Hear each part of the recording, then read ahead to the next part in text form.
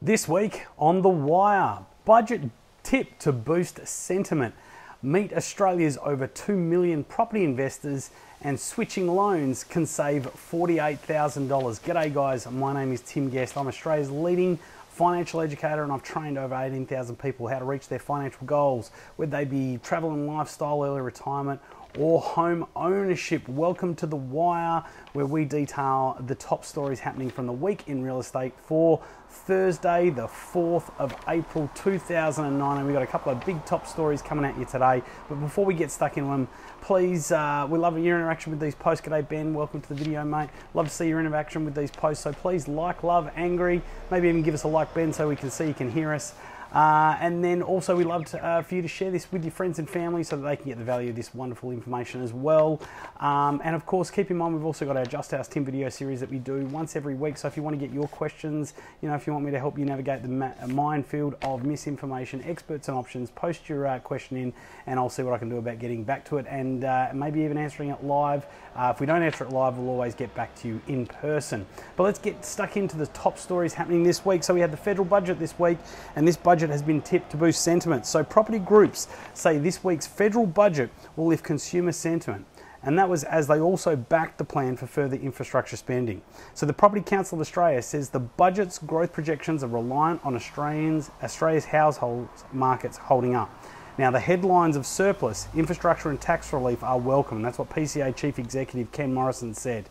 This is a budget set for growth, but behind every number in the budget is the unknown effect on the housing market. It's another reason why a lot of these property council groups are quite worried about, obviously, Labor getting into government.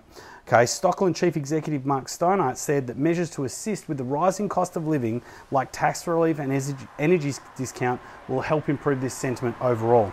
Now, these measures will help give young people more opportunity to realise the dream of home ownership, and that's what Mark Stannett said. However, it is critical that banks and lending institutions, with the direct support of regulators, provide responsible access to credit to help ensure the resilience of our housing market. So once again, one of the things that we've seen in terms of some of the slowdowns in some capital cities, keep in mind there's a lot of negative news out there, but the majority of markets are doing quite well out there, but it does really have a lot to do with the restriction of credit. However, as you may have seen in the videos I've been doing over the last couple of weeks, we're starting to see those restrictions ease, and some of the banks are starting to open their books, particularly to interest-only and investor loans. But moving on, let's get stuck into our second top story happening today. So Australia has, and this has come from the ATO, the ATO data has shown that Australia has 2,156,319 property investors, most of which own one investment property. So the ATO figures show that 71% of people who own investment property have just one, while a further 19% own two. Okay, now just less than 1% of investors own 5 properties and less than 1% own 6 or more.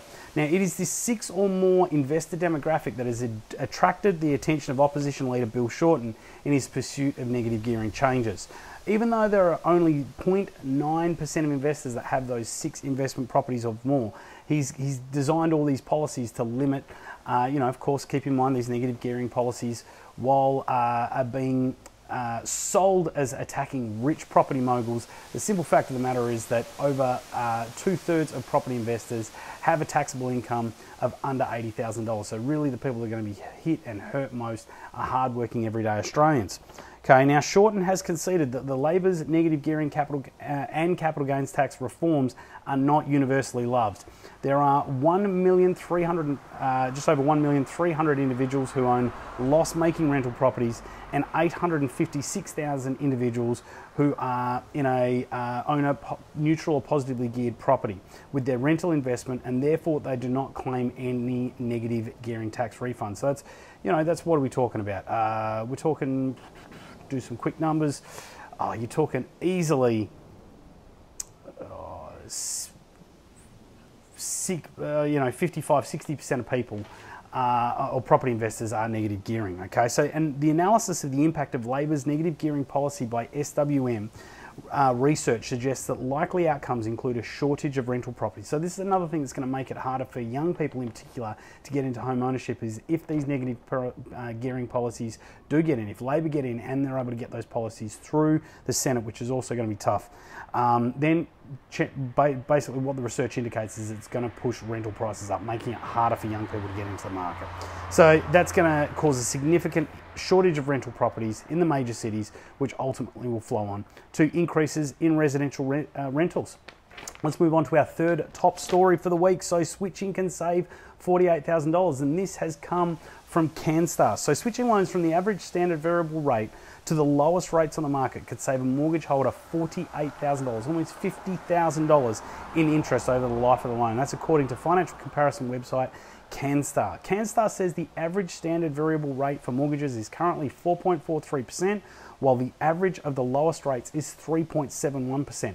And that's a difference in repayments of $159 a month, and that's based on a $400,000 home loan. This is one of the reasons why we've been talking a lot about lending and finance over the coming weeks, and while we've been getting so many inquiries from the general public and our existing clients about looking at their rates and possibly getting them onto a better deal. So over the life of the loan, that would equate to $47,653 in interest saved.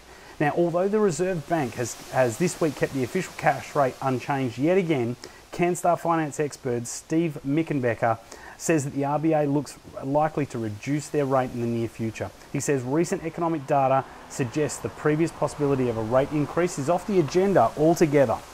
Lenders are factoring this into their rate cuts, with 274 fixed rate cuts this calendar year. Now, the bigger rate cuts are in the 4-year and 5-year terms, with funding costs for Australian lenders following the downward trend for US longer term interest rates. So once again, really great news for people that have, whether it's their own home loan or investments. Certainly want to get in contact with our team, see what we can do about getting you some of these more competitive rates that are becoming available in the market right now, guys. But look, really, that's the top 3 stories happening from the weekend real estate this week. Like I said, love to see your interaction in these posts, so please comment, angry, like, love, post your questions if you've got something for the Just Ask Tim video series that we do once a week. And please share these videos with your friends and family so they can get the benefit of this very valuable information. Apart from that, guys, probably want to talk to you before the weekend, so have a great weekend, and I look forward to speaking to you early next week. Have a great night. See you guys.